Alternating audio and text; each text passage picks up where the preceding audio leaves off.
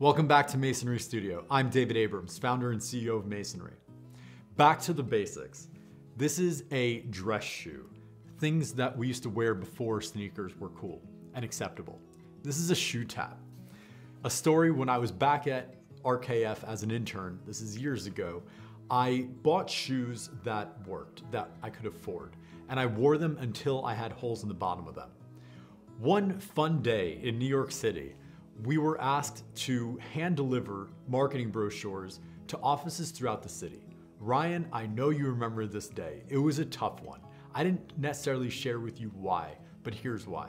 Because I did have holes on the bottom of my shoes, and it ended up raining the entire day, which means that I went home with very wet socks. I powered through. It was a tough day, but I got it done.